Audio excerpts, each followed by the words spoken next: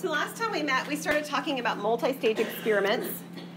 We started talking about the fact that these are sort of compound experiments where we are having two separate outcome options happen. And the last one that we had done was an example with two children being born to a family.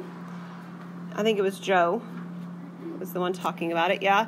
And how just because there's really only three outcomes, because of the ordering of the birth, there's actually four outcomes, so it's not a 1/3 probability. It's actually a 1/4 probability of having, in this case, two boys. All right, so we're going to actually do another example. So this is my real-life example. So how many of you are familiar with a disease called Huntington's disease? Anybody? Huntington's disease is a little bit similar to Parkinson's. It's a little more popular, like well-known anyway.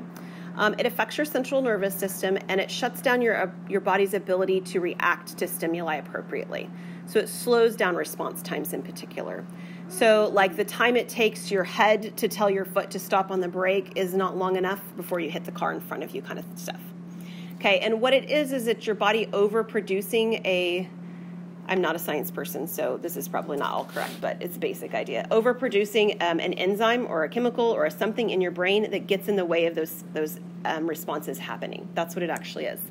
So Huntington's disease is a disease that my grandmother had, and then also my father. So in 2001, my parents decided to tell us this. So in 2001, I'd been married for almost 3 years.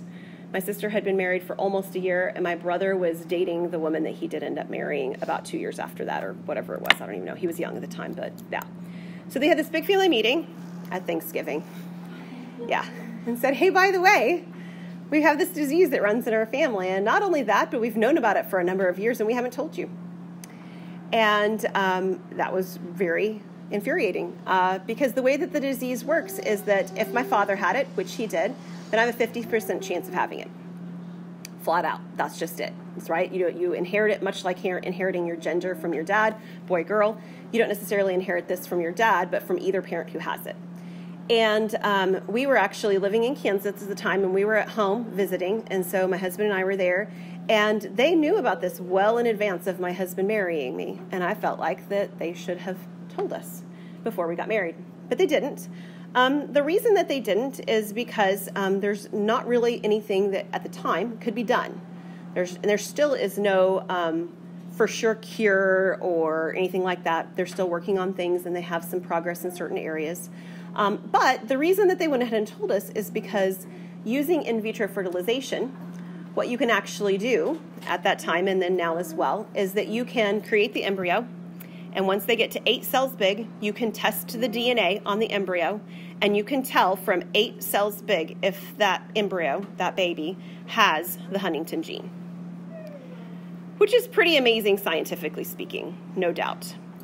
And then the idea is that once you've done that, you could choose to implant only the embryo that don't have the disease, okay?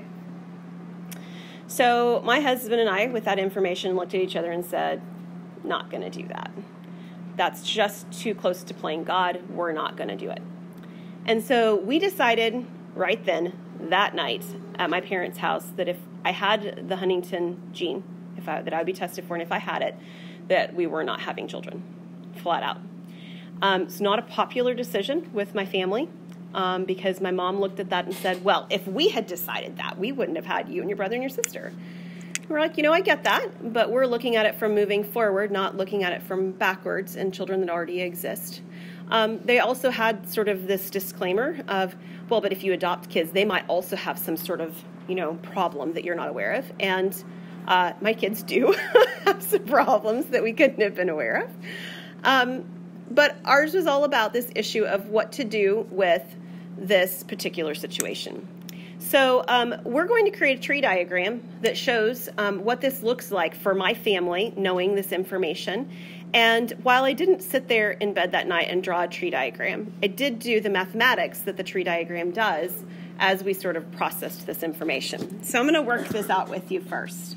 So I'm the oldest, so I'm the first branch of the tree.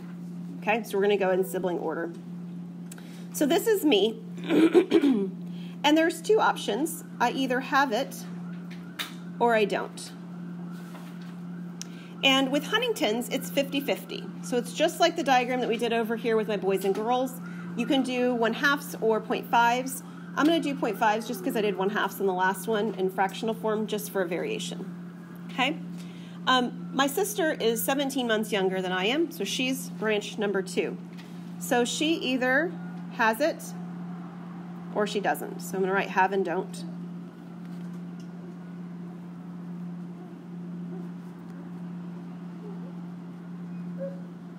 And again, 50-50 shot for her. Whoops, I said I was doing 0.5s. Let's keep going with that.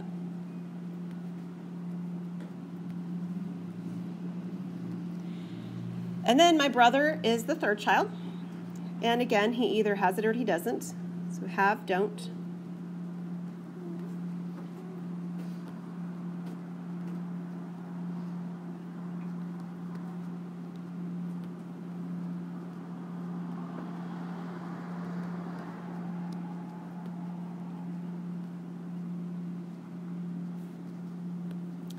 And they're all 0.5s.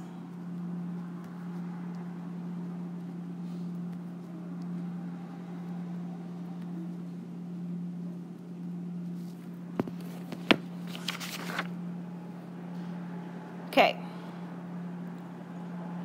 So the first question on the next page that what you see is what is actually the math I did in my mind that night. This is the question I thought about. What is the probability that at least one of the 3 of us has this disease? Because, I mean, like, it's fine if I do or if I don't, but what about everybody else too? How does this affect my family at large? So if you take a look at the branches where at least one of us doesn't have it, there's a lot of them, right? How many of the branches actually have at least one of us not having it? Can you tell? All but one. So this is the only one that you noticed, Michaela, that says that we all 3 don't have it, right? Where we're all in the clear. So this is one of those ones where it's easier to actually do the problem where we do the probability that one doesn't is 1 minus the probability that we all do. What did I say? I totally wrote that wrong. 1 does have it. That's what I wanted. And the probability that we all, oh, this is what happens when you start to erase. At least one of us does minus the probability that we all don't. That's what I meant to do. Okay, so here's 1 minus.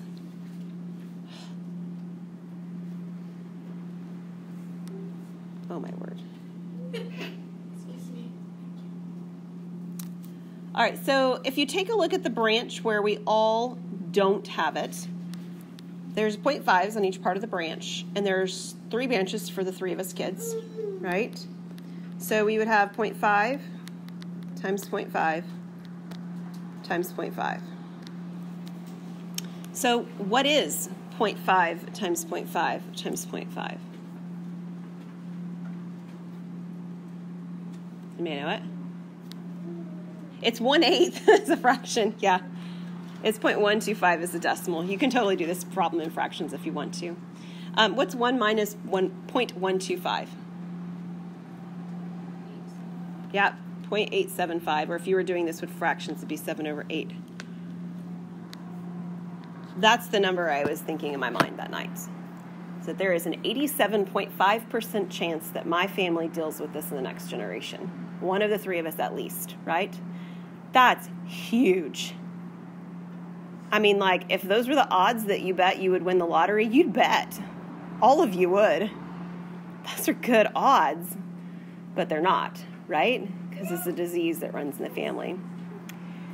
So my husband and I made the decision, like I told you, that if I had this disease, we absolutely would not be having children.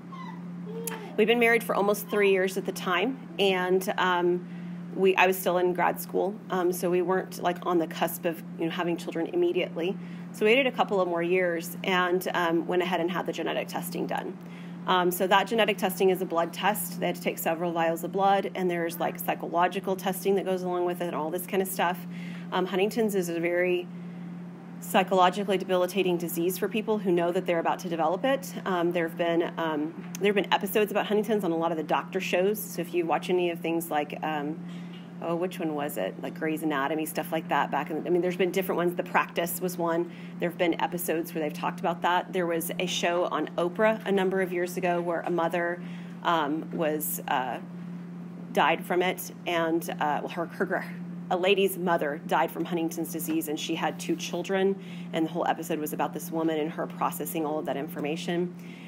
These stories don't end up going very well. That particular story, the mom who nursed her mother through the disease took her own life and killed both of her children, or at least attempted to. They tested the children. One child died and one didn't. She actually killed the child that didn't have the disease, and the one that survived did. Not that that makes it any better, but it just makes it even maybe more tragic. So there's just really absolutely horrible stories surrounding this disease. It's awful. And it's a very slow progressing disease. So my father was sick noticeably sick for probably 5 or 6 years, where he just progressively got worse. So the things that I specifically remember are like my grandma not being able to stop the ice cream dispenser thing at a Golden Corral, where you can do the self-serve ice cream and there's ice cream everywhere. Stuff like that. My dad, in order to compensate on his balance, would hunch over, so he looked like, the Hunchback of Notre Dame. Like, that's what my son remembered, my littlest son remembered about my dad mostly, is how he walked. So that, I started the testing in August, and the testing results happened apparently also right at Thanksgiving. I got my results back, and I do not have Huntington's disease. But during that 2-year time period of knowing that this was sort of out there and processing what we wanted to do about it, my husband and I had made the decision. We made it that night, but we became more convinced for sure that our family would include adoption. And during that 2 years, it became very obvious that regardless of how that test came out, adoption was going to be part of our story. So Huntington's disease is the reason that I have my daughter and my son, the first two that I had. So we filed paperwork to adopt, but not after. Once I got tested and I was good to go, it was a couple of years later that we decided we were ready, and we had Abby. And then 2 years after that, or thereabouts, we filed for adoption, and we have Eli. And Eli has led to us adopting Temeskin and Lelise, which I swore, why would you... I probably did. I probably even swore to God, like, that's not something you're supposed to do. Like, that's totally not okay, right? But I probably did. I will never adopt teenagers, right? Like, that sounds like a pretty solid thing to say, right? And then I did. And I think it's interesting how God uses those really horrible, scary things in our lives to bring about really good stuff. And I don't know how the results of what's going on today are going to affect my family, or how the results of things that are going on in your life are going to affect you. But I have to look at where we are right now with my older 2 kids. Some of you know them, and some of you know them very well, Temeskin and Lise. And they wouldn't be here. They just would not be here if Huntington's were not part of my history. My brother and my sister have still not been tested. My sister has 3 children. My brother has 2. So they would all be considered at risk for having this disease. My brother and sister are getting old enough, or at least close to old enough, that they could be showing symptoms in the next few years. This is one of those funny statistical things. So your age of onset for this disease has a mean of the same age that your parent had it. So my dad's onset was probably around 45 or so, 50, I don't know, somewhere in there. But it has a standard deviation, and we'll talk more about means and standard deviations in Chapter 10, but it has a standard deviation of 18 years. So it means that plus or minus 18 years is your expectation. It's a pretty big standard deviation. So some people don't have any knowledge of having the disease until they're very old. I mean, right? They may be in their 80s before they even have knowledge that they had it. And there is childhood onset as well. And there was a woman at our church, actually, my church that I was growing up, and I knew her. Actually, I knew her mom. The daughter was actually a little younger than me, and she had childhood onset. So childhood usually means young. So she was in her 20s when she had onset of the disease and ended up having to be in a facility and everything. So I do not have the disease, but my brother and my sister still are in the gray area. So given the fact that I don't have Huntington disease, what is the probability that at least one of my siblings does? Well, if you take a look back over here at this diagram, what this actually does is it actually lets us know that this top half isn't part of the scenario anymore, right? That genetic test eliminated that possibility because I don't have the disease, which means that this is now our reality. There's a 50-50 shot that my sister has it, followed by the 50-50 shots that my brother does. So if you look at the same question that I asked myself that night, and you wanted to know what the probability is that at least one of them has it, right? So the probability that at least one does, it's still easiest to do 1 minus the probability that both don't.